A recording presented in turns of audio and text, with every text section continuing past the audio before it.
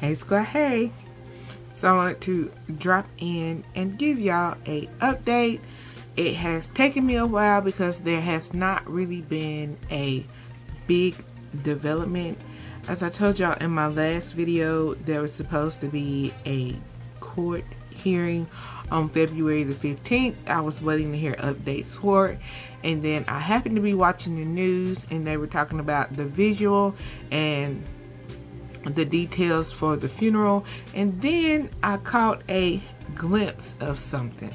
So I'm gonna give you what we have found out, as well as more rumors and more questions that people have sent.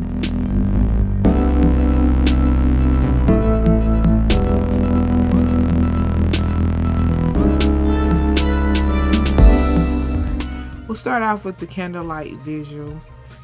Thank you to everybody that sent me in pictures and videos. These pictures and videos are complimentary of maybe people that knew Miss Hoyle or Miss Campbell. I'm not exactly sure because they come from my emails, and others come from the local news, but I'm going to share them with you.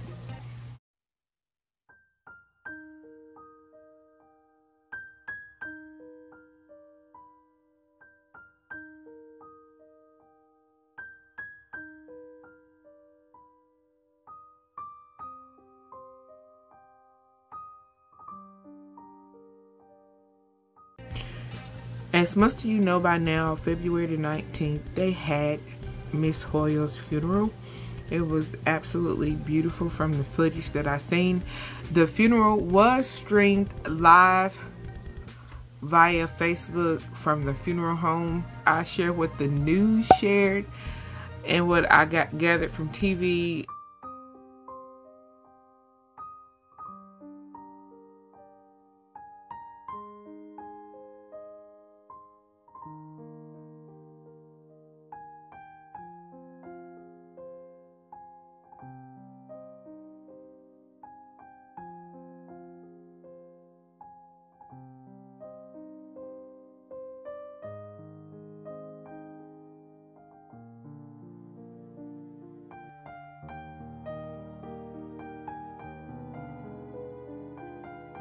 So my last video, I asked y'all to comment and give me y'all opinion. So this comment right here. Why would she have to go pay a deposit to her cousin in the middle of the night? Why was he at her house before her? Did she get rid of the baby? How was she paying a deposit on nails but didn't have gas money? So many questions. And this is concerning, like I said, the last video and Artessa and her interview with the cousin pastor.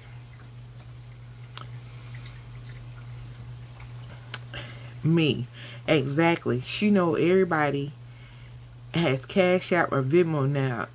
When did they start physically requiring you to come pay a deposit in person and not Cash App, PayPal, Venmo, etc.? And then she claims she was there all evening. Was that her alibi? The replies. Miss Sherelle, baby, it says right. Honey, some of this stuff makes so much sense. That's why I said some of this stuff make more sense than others when it comes to the rumors concerning this case. Because this right here, this kind of stuff makes sense. It says right, he killed Danielle and brung the baby to Artessa, and she dumped the baby downtown where she had to go pay the quote deposit. Explains why the car seat was found at the Walmart near her home. When she finished, all of a sudden, Brandon already at her crib. He said he tossed the baby to cover it for her ass, which explains why he pleaded not guilty, cause he finna snitch on her ass during trial. While she was doing all of that, he was at Walgreens getting her some candy in a car. Baby.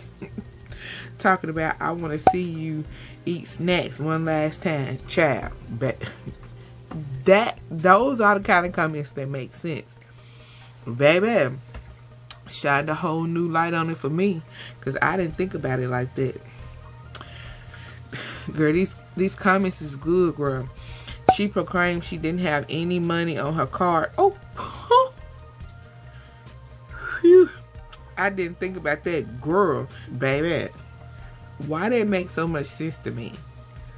Like, I didn't even think about it from that perspective. That's the reason we have these threads.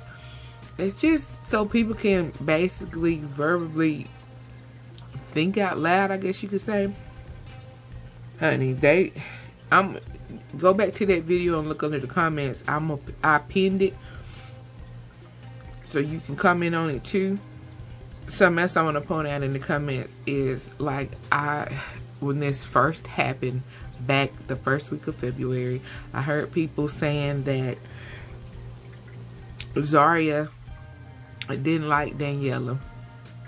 And even in Artessa's interview, she was trying to basically say Zaria went to see Danielle, and she the one was really trying to talk her into an abortion too, or something like that.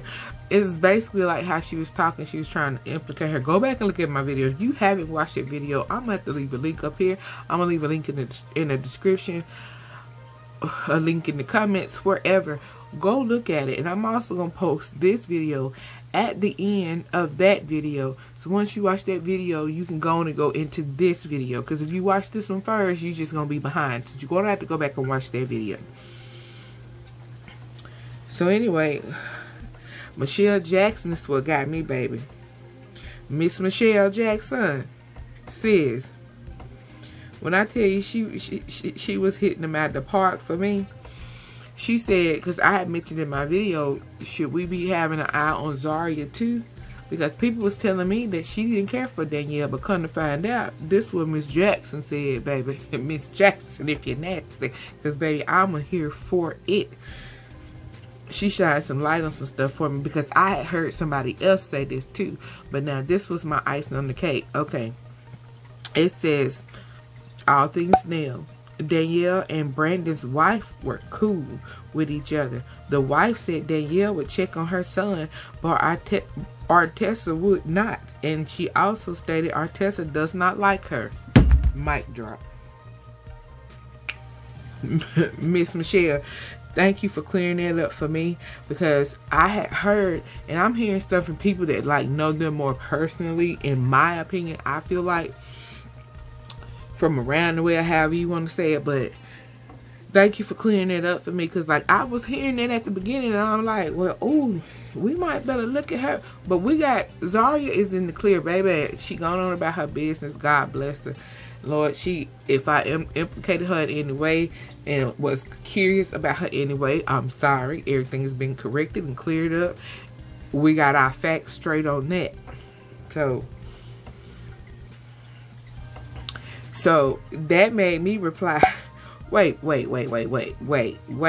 That means Artessa lied in her interview too. Because in that interview, if you watch my last video, she basically said that she put it to us like they didn't get along. Like, she didn't care for Danielle either. Like, cause she wanted her to have an abortion and what have you, and she was mad at her because she said, you know, she told us that Danielle had said that her son couldn't be around Danielle, baby. If Danielle and them got along, why would Danielle say that? Questions. We got questions, because why if they was cool and Danielle was calling to check on her son, then why would Artessa say that Zaria had told Brandon her son couldn't be around Danielle's baby? You know, that sounds sketchy to me in the other video, but now it just sounds like a whole lot of another lie sound like to me. So Miss Jackson tells me, she said, yes, Artessa lied. She also tried to make it look like the wife didn't want Danielle to have the baby, but that is not true either. Danielle and the wife are friends on Facebook. They are not enemies at all.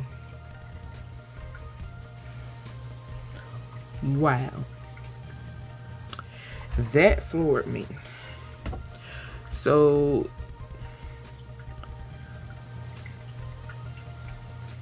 I don't feel like it's one of them situations where, you know how people say, you know, you keep your enemies closer. I don't feel like that. If that was the case, then Artest and Zaria would have been closer, right?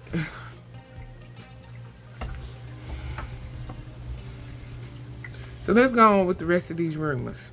The next question is, where is Artessa? Did she leave Facebook? No, she did not leave Facebook. She is still on Facebook. She just changed her name.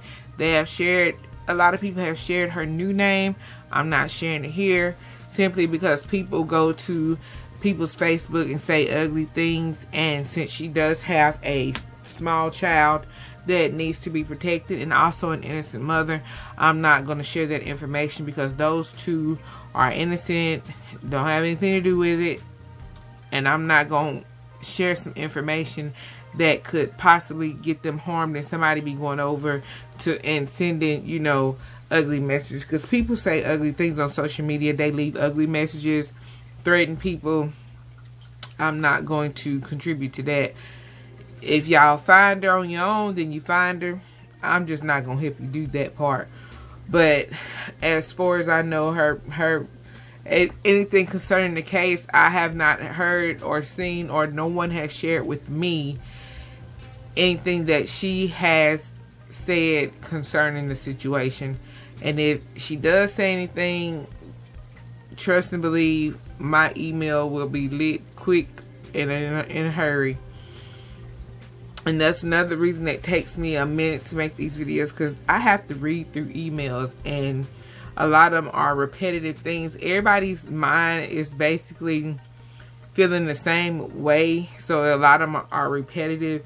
And just right when I think I'm ready to record, then another one comes in, then another one comes in, and another one comes in, because I guess each day somebody sees my last email, or some people are just not kind of like finding out about it, maybe. I'm not sure, but...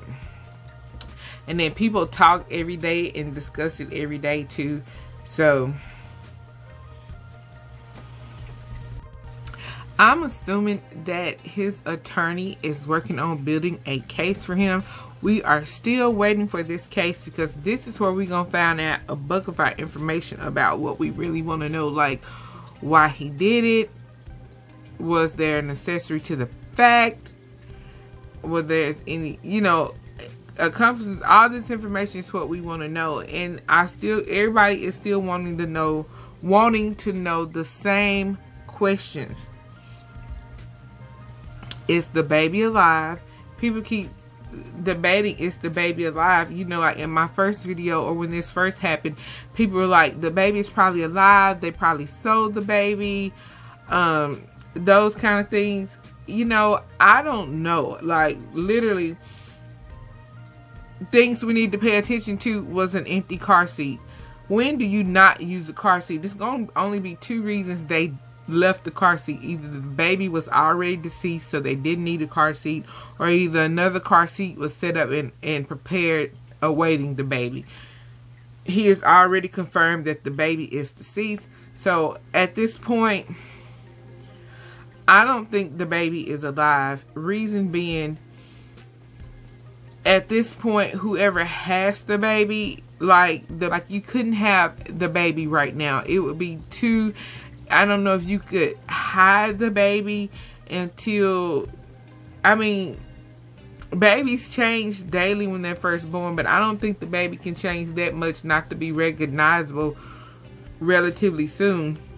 The court case is so popular that even when the child becomes of age, that it would figure out its identity too fast. So therefore, I really seriously don't think the baby is alive. And I know people think that the baby is. They think the baby has either been sold or given to somebody. Most people think the baby has been given to somebody and being kept till it gets older or whatever, and nobody will recognize the baby. That's just so far-fetched to me. Another rumor that people was talking about was saying that Danielle threatened Brandon by saying either you come to the hospital or I'm going to turn you into the police and tell them that you killed other people. Whoop-de-woo. Another reason I don't believe that, because if she threatened him to get him to the hospital and that's why he killed her, then he's not going to immediately tell the police I did it, because that defeats the whole purpose of him killing her, because then he's still guilty. So that really like doesn't make sense. So I keep hearing that. No, it's just, it doesn't make sense. And back to the question again, like, where's her phone? Where's her phone records? Is any of this being provided? Has anybody got any of this? These are other questions that people have been talking about and asking. I don't know the answer to this. I've not heard the news media talk about it, and we won't hear it talk about it because this is stuff that needs to be used in court.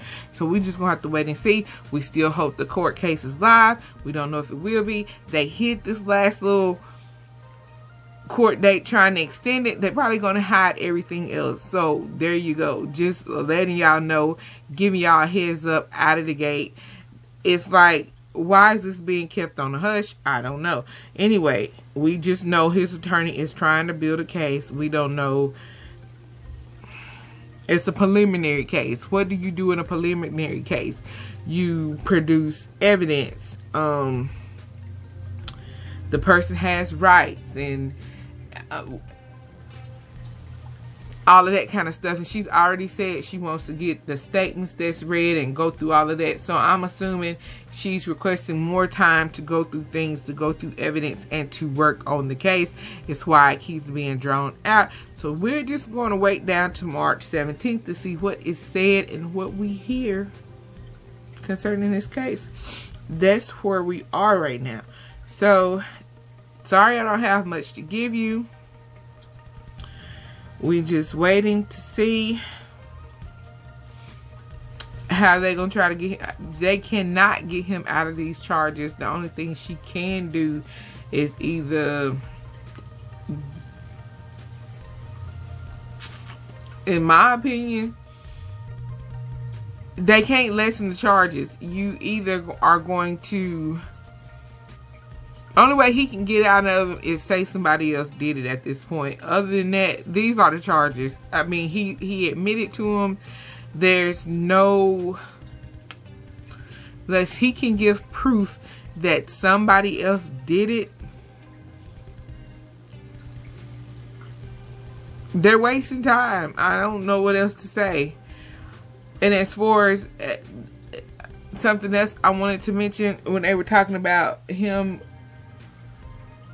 her threatening him to say he had killed 2 other people, that's not, you can't do that. He would have to have a history of fighting and harming other people for y'all to even come up with that conclusion or with that hearsay. There's no record of him fighting or being a violent person that we know of. It definitely wasn't in the police records. And if there's nobody to come, there's not people saying, not even on social media, saying he's this kind of person. I told y'all that in my first video. There's no, I don't know if that made the edits in my first video, but I had said it, and I don't know if I edited it out or not. That was 2 or 3 weeks ago, but there is no history of him being violent, fighting other people, being in those type of situations, hurting other people, being a bad person in any way, shape, or form at all. Not even when this happened, people, normally when something like this happened, people will come forward and be like, oh, we should have suspected that. We should have known this was coming because he did this. There's none of that. None. So that's, and I'm not defending him. I'm just telling y'all the truth. I told y'all I was going to be honest with y'all here, and I'm just telling y'all the truth. And I'm telling y'all this because we're talking about rumors now. And for these rumors to have a leg to stand on in order for it to be used against him or to used as a motive. It has to have something you just can't say that without nothing to back it up. You don't even have no history, because that's what they're gonna look at. There's no history, there's no nothing, so that doesn't even make sense. And the only way that would even work is if you had her phone records and she outright texted and said that, and he replied back, "Don't do that to me," or something like that. And I seriously, at this point, don't know if they will ever have those records, because again, where's her phone? We don't.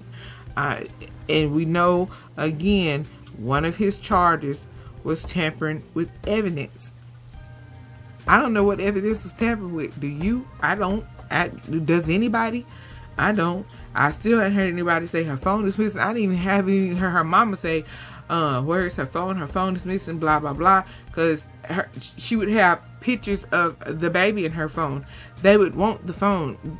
She just had a new baby. It would be all her pictures in there, all her memories, pictures of her and both of her daughters would be in there. Nobody has mentioned it, so either they have been told by attorney not to mention it, or surely nobody. It can't be a situation where nobody thought of it. So, okay. So my last video, we seen a few pictures. I think I had them in that video. I can't remember. Brandon and Isabelle in some navy blue scrubs, and it was all over the news and everything. So when they were showing parts of the funeral, they showed him, and he had on some different color scrubs. So I'm like, okay, so he did go to court, and they just really wasn't talking about it. So then that led me to dig for more information. Basically, he appeared in court just to get another extension on his trial date. So now we all know what he's been charged with. If you don't know, here are the charges. I will list them for you. Another question that people are asking is, where is Brandon Isabelle being held? According to the color of his scrubs, the security that escorted him to his trial, that the news media observed, he has been held at the county correctional facility, is what they said. So basically in protective custody. Rumor is he being held the same way, place like those on trial for the Young Dolph murder. Now they've moved the trial date down to March 17th. I wonder if he just had to keep making an appearance each month for court. I don't know, but we'll be here to see. How he looks at Miss Campbell, Danielle's mama, I feel like it's something he want to say. He looked at her the same way at the first hearing too. It's just like it just called a blank stare. Why are you staring at me? Why are you not telling me what my babies are? Why are you not telling me I'm sorry? I mean, something, you know, something. You can't be that cold-blooded. I want to know what he's thinking. Like, what does he want to say to her? Because it's something. Me over here yelling, just tell her where the baby is already.